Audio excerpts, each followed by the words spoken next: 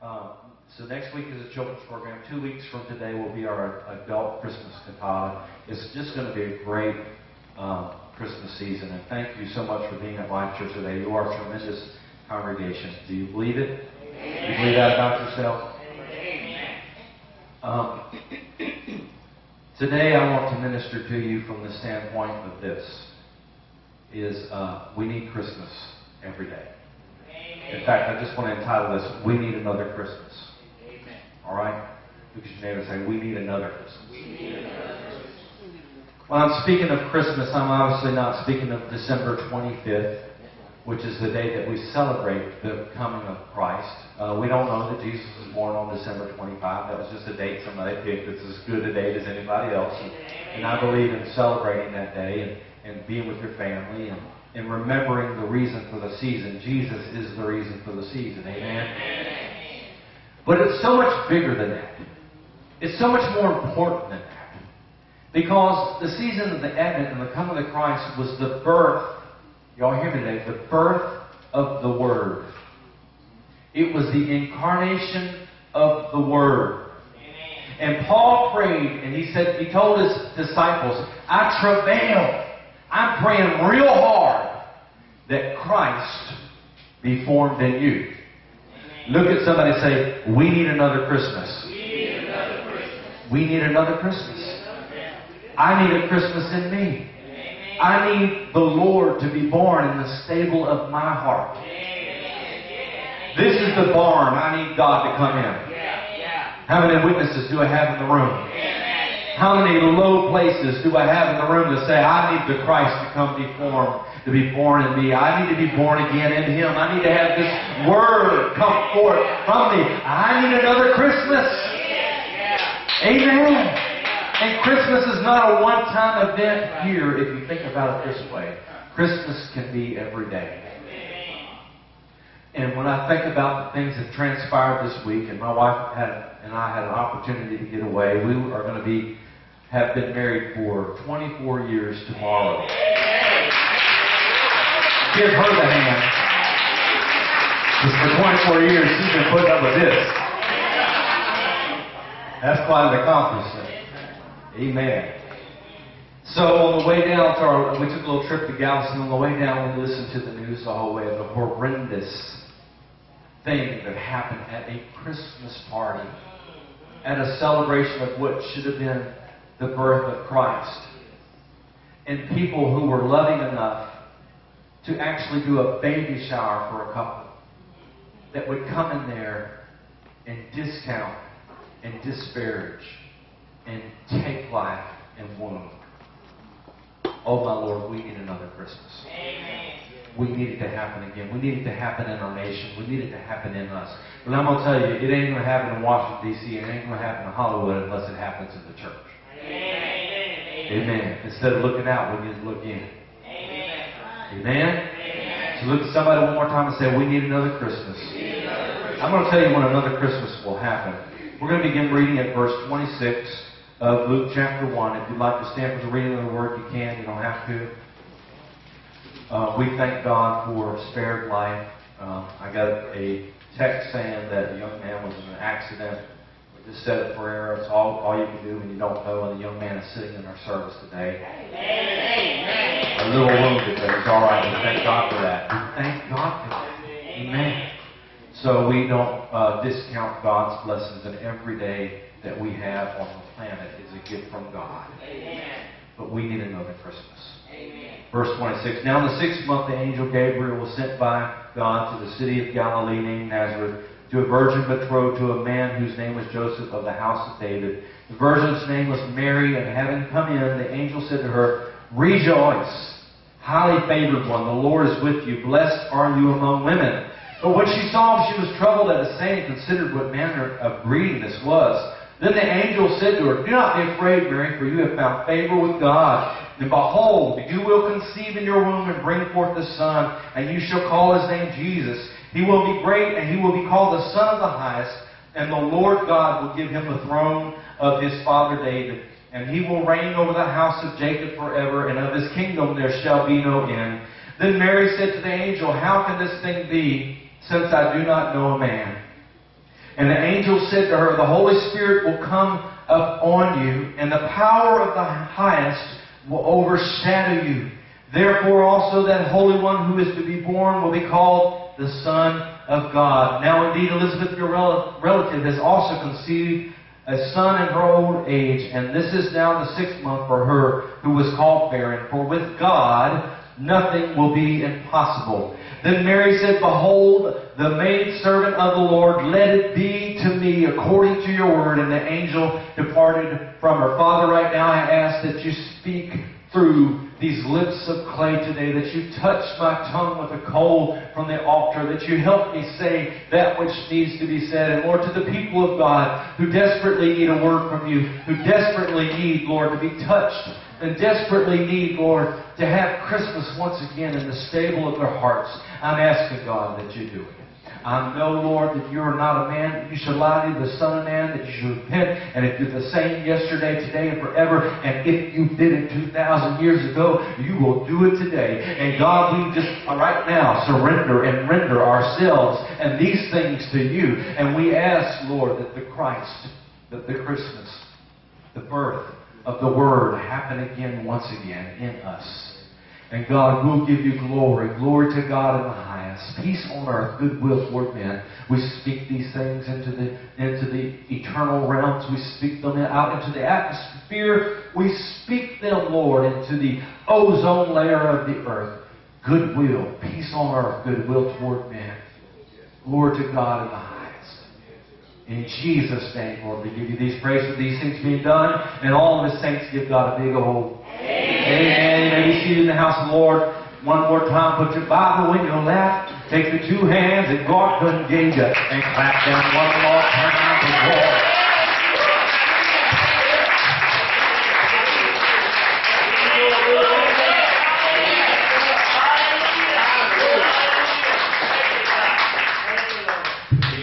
Amen, amen. If I had the tongue of 10,000 angels, I still couldn't praise them enough.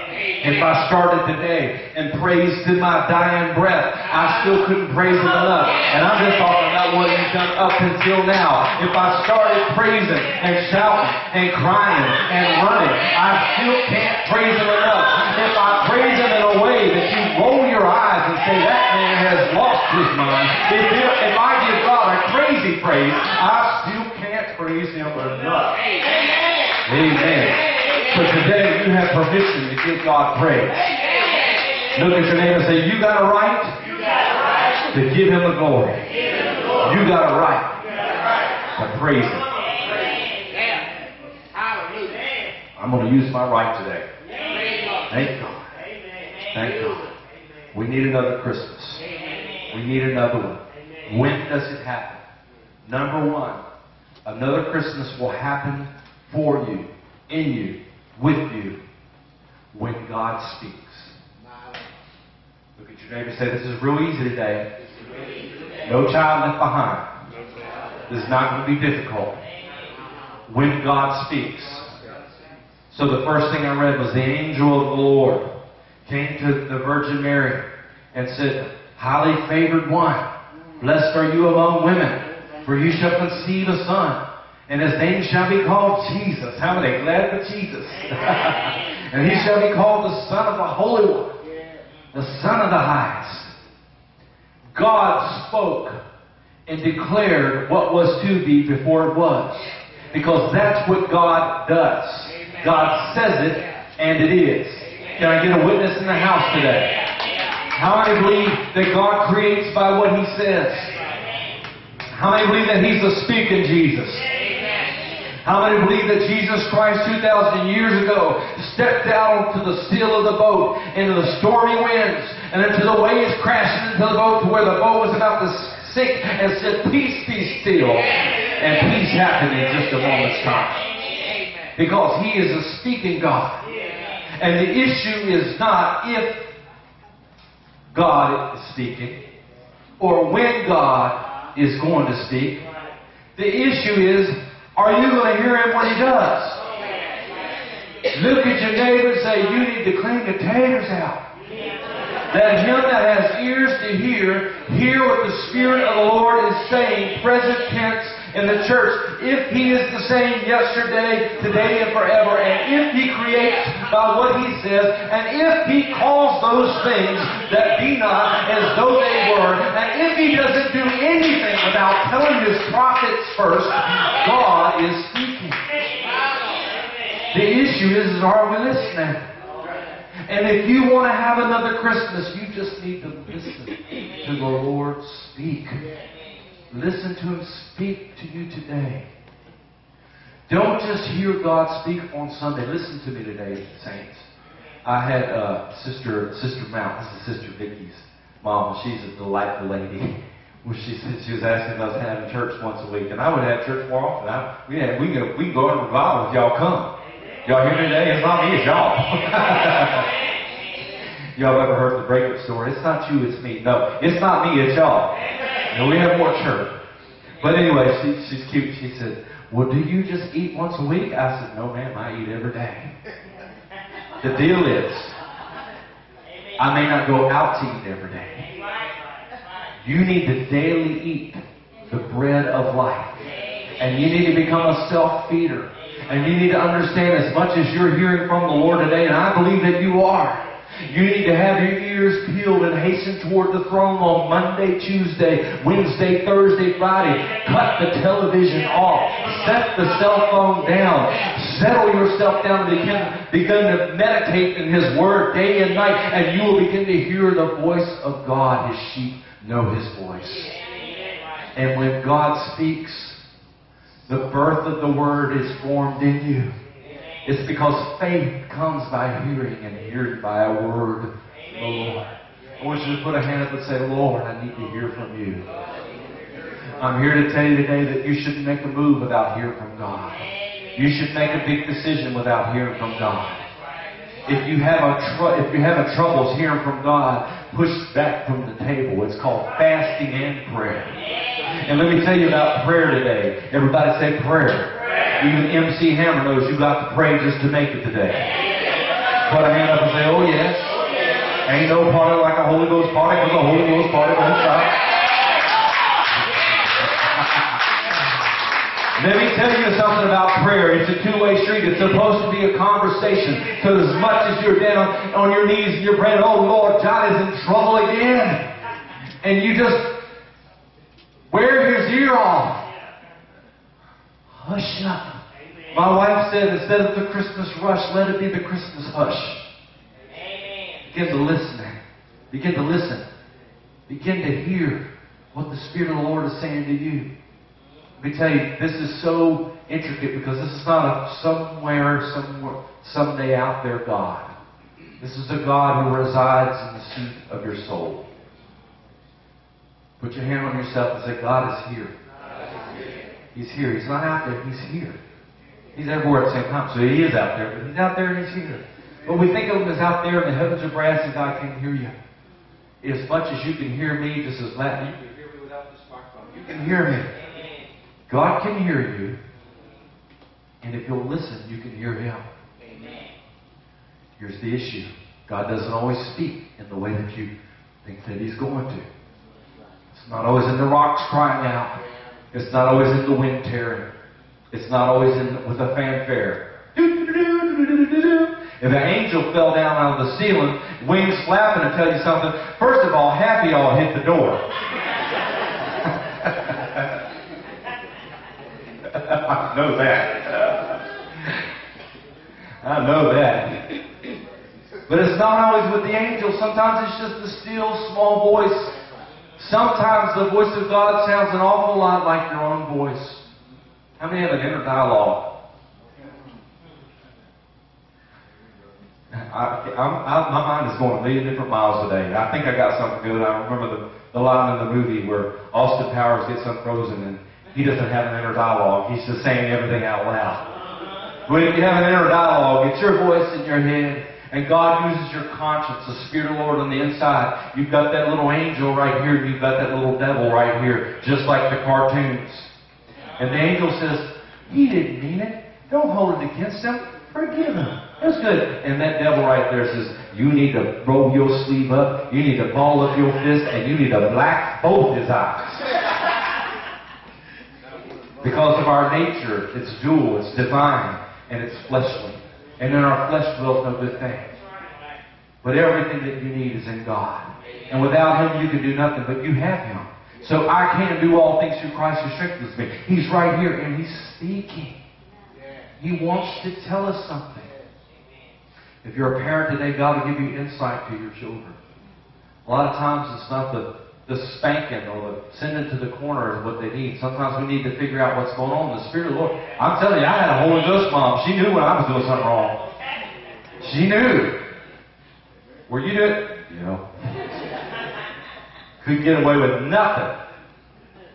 That's how we need to be. In this day and time when there's danger on every hand and there's all kinds of things going on in the world, we need to hear God. Don't go in there today.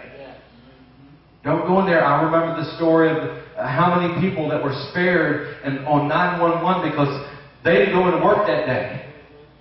Listening to the Lord. Oh my Lord, we need to be so sensitive to God.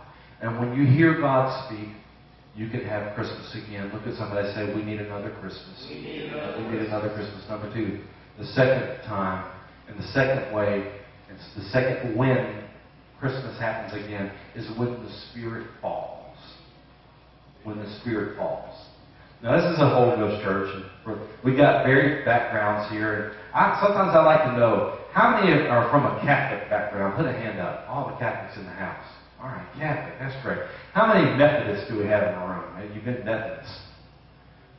Oh, some of you all need to go invite some former Methodists. We need some Methodist representation in the house. How many Episcopalians? Trey's out today. He's a resident Episcopalian. How many Baptists? Oh, I got some back row Baptists. Baptists represent. How many Assemblies of God? Assemblies of God. How many Pentecostal? How many, who am I missing? Brethren, Church of Christ. How many? I love Church of Christ. Brother Dave's my Church of Christ brother. No music. no. So we're a Holy Ghost church. We got a little bit of everybody, but we still believe in the Spirit fall. We still believe in the fire. We still believe in the Acts 2 experience. Have I got anybody in the room that believes this?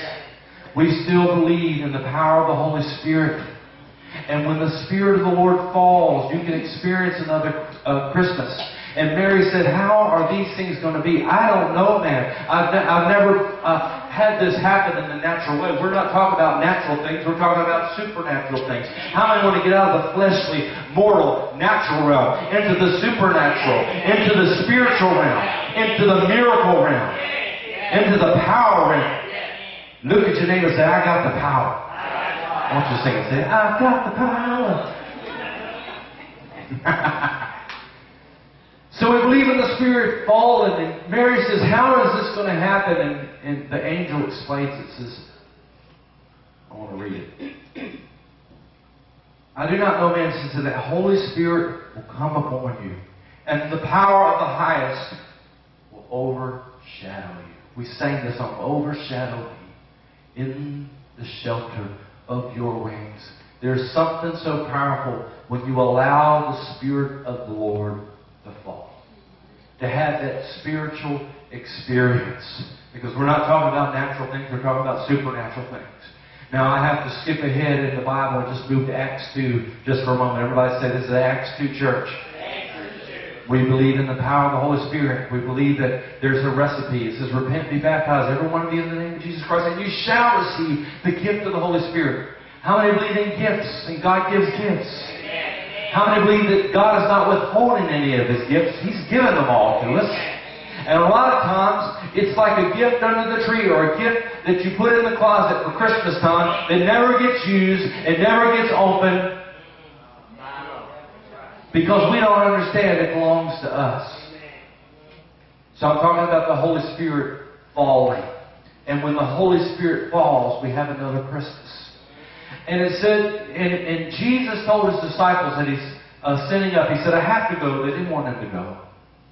But He said, I have to go because if I don't go, then the Holy Spirit can't come. And so we understand that the Holy Spirit is Jesus to the church age, to everybody. that Jesus left in flesh form to come back in spirit form in everybody. Amen? Amen. And so the instructions were, tarry ye at Jerusalem until you be endued with power from on high, and in that there is a recipe. Everybody say there's a recipe. If you're going to make brownies, you're going to need some cocoa powder. This is part of the recipe. Amen? And so the recipe was, tarry ye at Jerusalem until you be endued with all power. And it says, when the day of Pentecost was fully come, they were all in one accord, in one place. And then, everybody say, and then, the place was shaken. So here's part of the recipe. The first part of the recipe is if you want the Spirit of the Lord to fall on you, wait till it happens. He said, tarry, which means wait. We are so in a hurry before the Lord that we don't wait on Him. Good things come to those who wait. Amen. Amen. We're running here, we're running there, we're doing everything in our own strength, and we're not waiting on a witness and a blessing and a power from on high. Tarry ye at Jerusalem. Don't do anything. Don't go anywhere else. Go here and wait till it happens.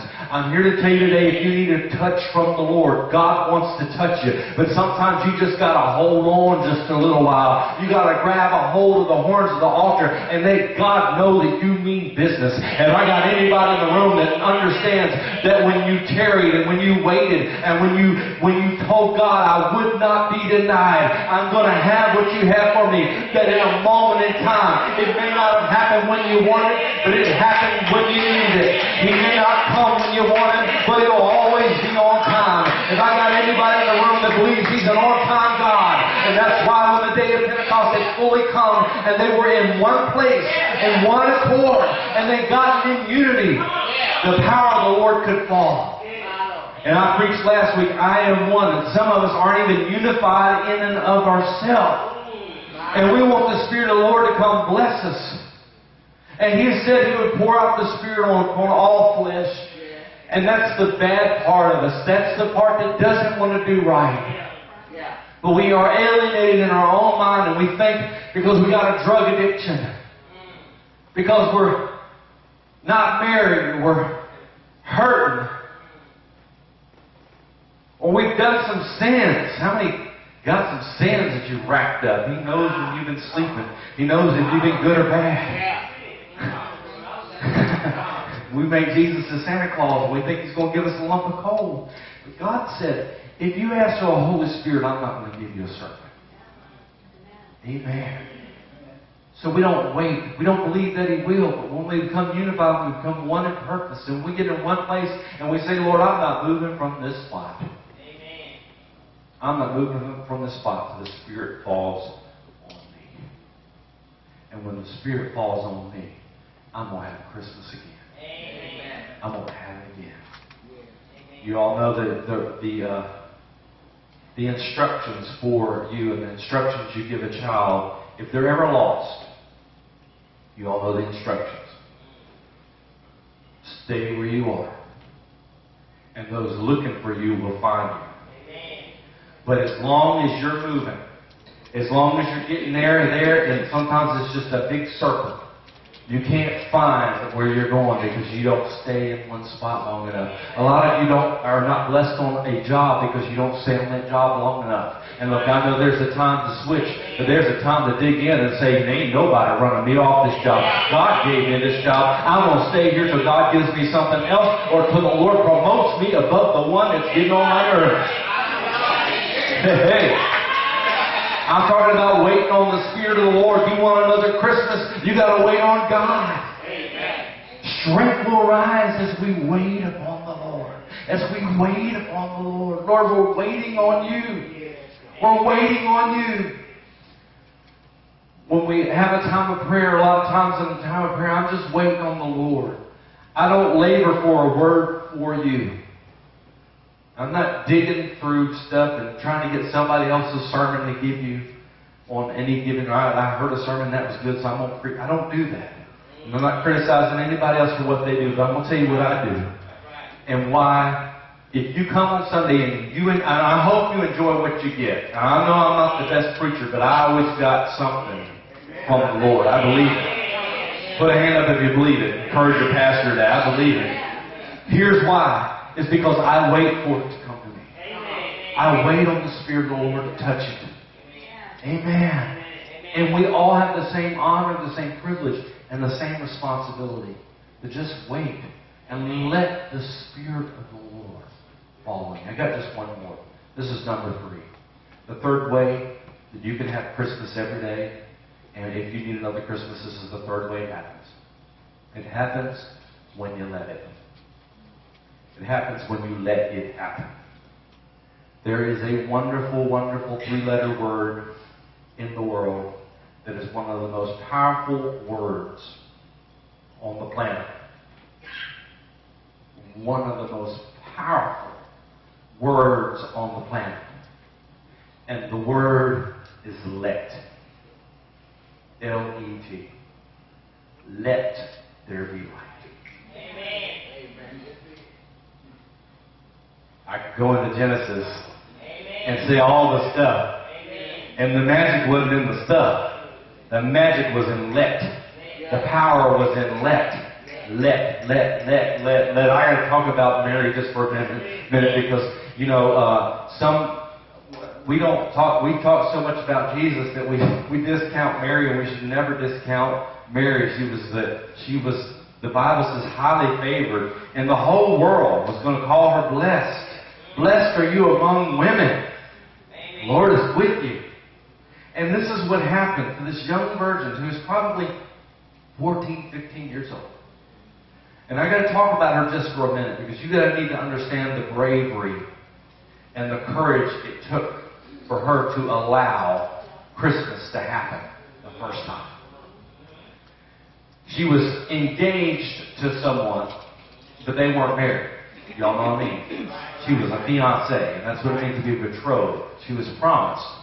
She was on the way to get married. That's what some of us are in our own consciousness. We are planning to get married. But we're not there yet.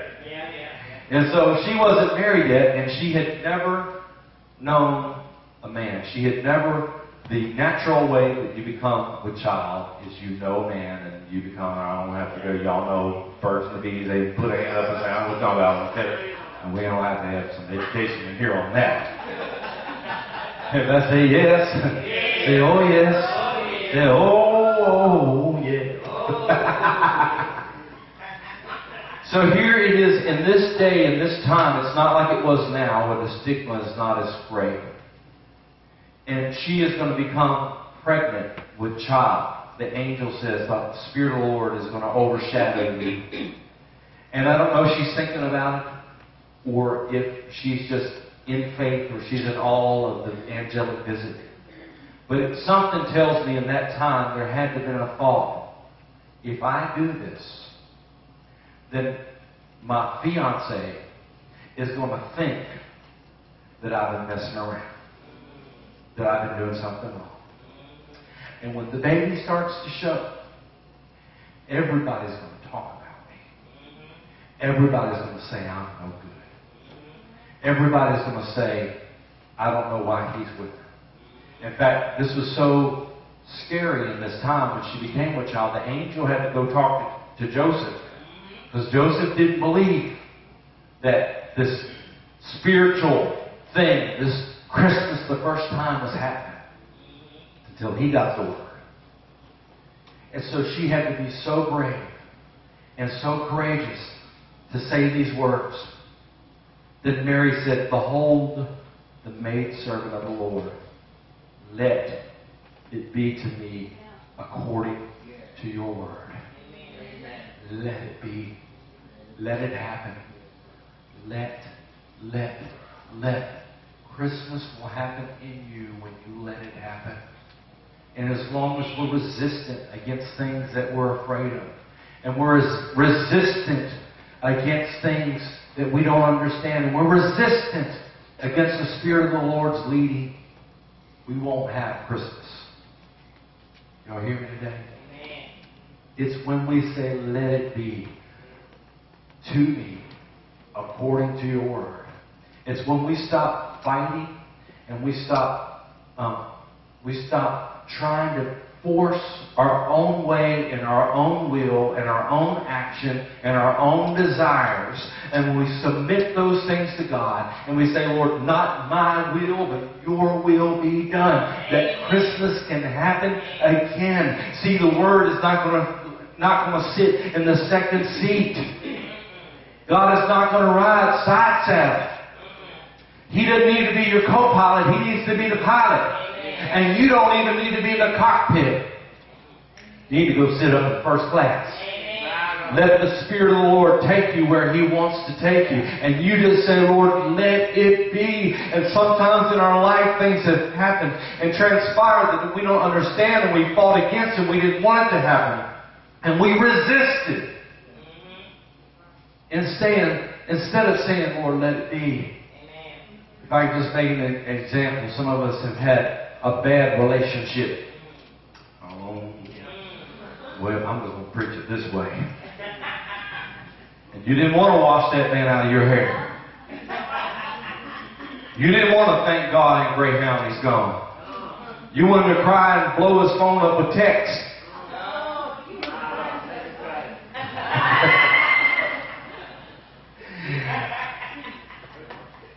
Let it be unto me according to your word. I may not understand it right now, but Father alone will know all about it. Father alone will understand why. Cheer up, my brother, live in the sunshine. We'll understand it all by and by. How many witnesses in the room that want to have Christmas in you again? How many do I have in the room that just need another Christmas? I'm going to tell you, in San Bernardino, California, there are 14 families that need another Christmas. They need a do-over. Aren't you glad that God is God of do-overs? Aren't you glad that He's a God that says, I'm going to give you another chance? And in the same way that Jesus was born 2,000 years ago and He was heralded by the angels, He was celebrated, and wise men came to bring their gifts. And this celebration of the birth of Christ happened 2,000 years ago. We can celebrate the birth of Christ every day in us, because Christ, Jesus is the man. Christ is the anointing and the anointed one and the anointed word. Christ goes past Jesus. You all understand that today Jesus is the Christ. But it's way bigger than one person. It's way bigger than one entity. Because the Christ wants and desires to be formed in us. And that's the majesty and the mystery of the partaking of the divine nature. And that's what Paul was talking about. He said, I travail to Christ be formed in you, to the Word be formed in you. So you have another Christmas every day. Bow your heads and your hearts. Lord, I've delivered my soul with His Word.